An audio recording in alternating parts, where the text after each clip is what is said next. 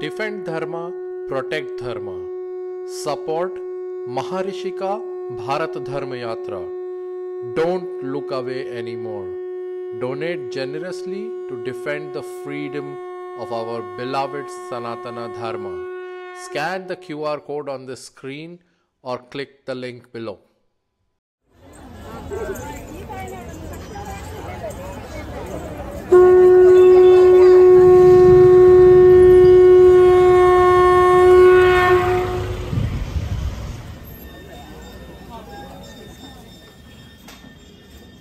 I have had through my life many women, either my aunt, girlfriends, where I have been devoted to in a silent way. It's like there was a loyalty to them and I would have died for them. Matter of fact is that all these women have cut off the relationships and never told me why. But I noticed that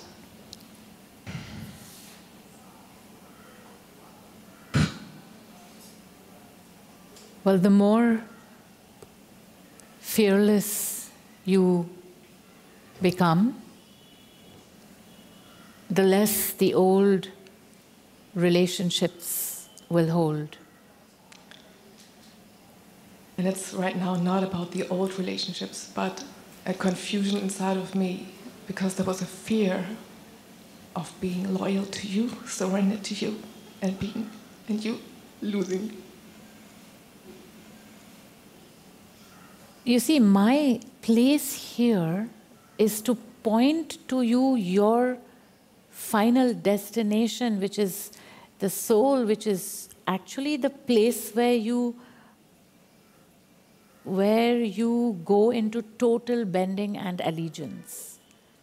That's what the one who sits on the asana, the job of this person sitting here is to point you there. And you cannot lose that. You cannot. So everything else you lose is insignificant because somebody else replaces it when you have that. That is the thing you have to go for. Yes, and I know it was a confusion. It's not about the old stories, and it's not about, that was holding me back to really surrender and open to you completely. And it's not surrendering to me. This is not the posture. The posture is the readiness to surrender to the soul within, to that source. The problem arises when let's say the source is telling you, don't open the door to your friend who just knocked on the door. You have to be fearless enough to go with the truth. Where do you get that strength? That is where the spiritual guide, guru, master is there, because by pointing out the ego, the readiness of that system to go with the truth is strengthened. If the guru or the teacher is pointing out the ego because they want to torture you, then the question to be asked is why? What do they gain out of it? It would be the other way around, generally, that they would gain more if they said nice things to you.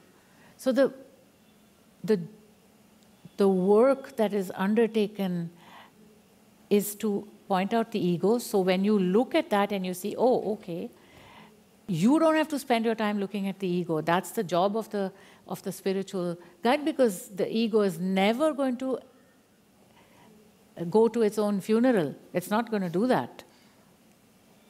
Like, yeah, kill me, kill me, kill me. It's not going to say that. So that's when the outside person comes in. But the connection, the deep, deep connection which you hold on to is the truth within yourself. And then what happens is you don't feel the dependence on the spiritual master. When you don't feel the dependence on the spiritual master or guide or guru, then you can have a strong Guru-shishya relationship. It is only when there is dependence that there is fear of loss. You know what I'm saying? Absolutely, I understand what you're saying. That is your final destination.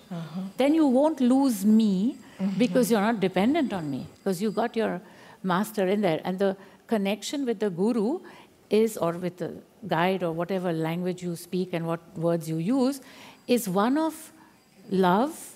It's one of reverence because they have shown you yourself. It's one of friendship. You know, my grandmother, her guru was Shirdi Sai Baba. She had his big portrait in the house. She asked him for something and he didn't give it to her. And so she got really furious with him and she took his portrait and put it outside the house and said, "You stay outside. You're not welcome in my house anymore." And that's the relationship with the guru. The guru is your friend. It's two people playing a role on a stage. One is the guru, one is the disciple. Each one stays in their domain and plays that role out to perfection.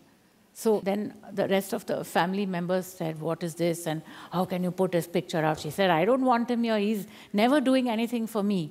Let him stay outside, not come into my house."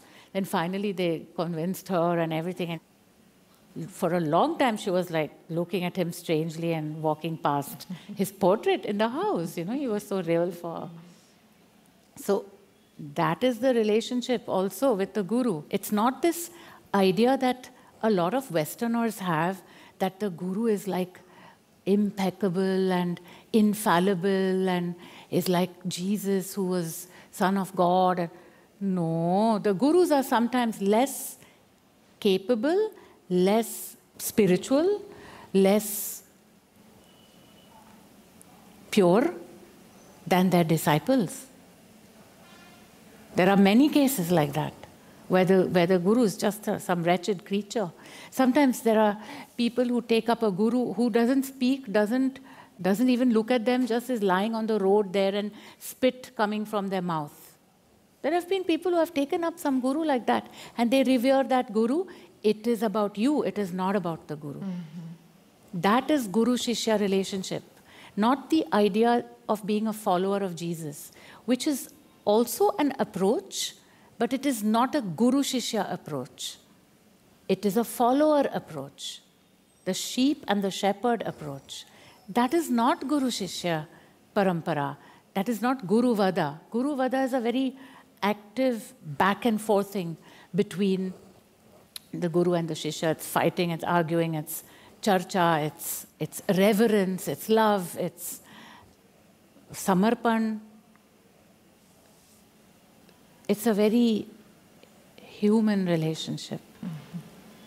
And yet, in the tradition of Guru-vada, the guru is seen as more powerful or more important to the shishya than God himself, or God herself, or God itself. So that is the other side of it. It's a very varied, multifaceted relationship, and certainly not one where there's any dependence.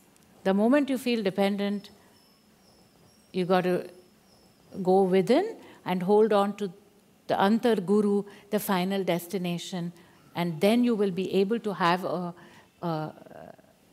powerful and free relationship with the Guru.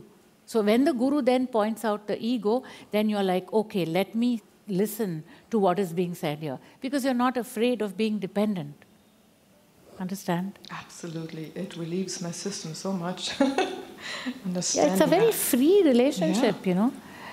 It's, I mean, the Indians, they anyway never listen to what the Guru tells them. It's the Westerners who listen to everything. And then, yeah, I mean, I have some Indian students, I tell them something in the morning to do 1 hour later, you can be sure that they won't do it. So the relationship is not this strict and heavy, and it's lightness.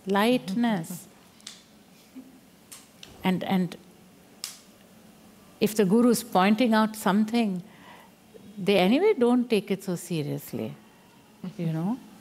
It's lightness, something is absorbed, something is left, again it's absorbed, again it's left.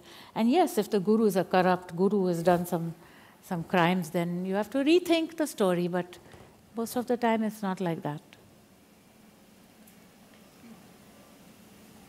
And yes, there is also that question of loyalty, certainly. And it's not a loyalty to the guru, it's a loyalty to your own relationship to the guru. You have to know. Nobody is going to be chasing after you saying you have to be this and be that. It's not a religious setup. Guru Vada is not a religious setup. It isn't. So, you don't have to worry about it. We'll all be fine.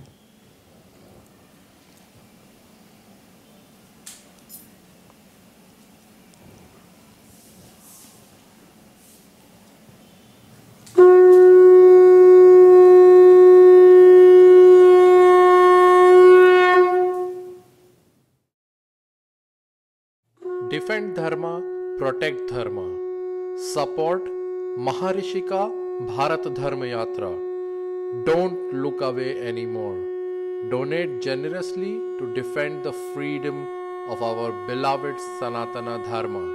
Scan the QR code on the screen or click the link below.